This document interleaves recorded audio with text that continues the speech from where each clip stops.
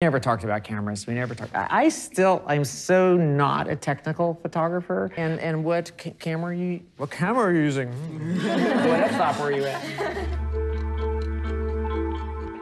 I had a Minolta SRT 101. I used to line up the little point inside the, thing to get the, okay, is that the right exposure? Again, I think because I embrace the idea that I'm interested in content and not so much interested in the technical side of photography.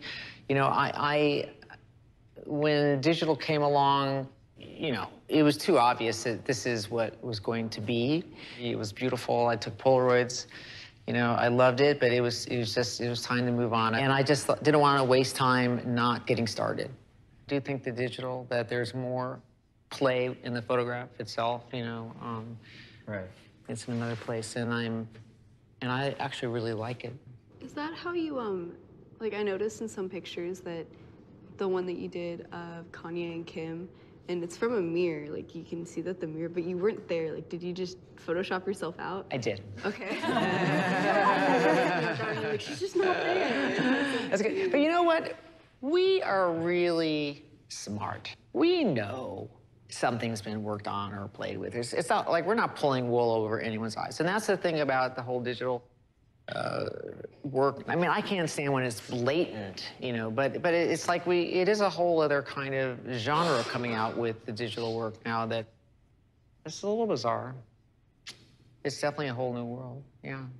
I mean, there are so many features on cameras now that are kind of amazing. The autofocus abilities now are amazing, but there are pictures that are not, they're either camera movement, not me. I wouldn't.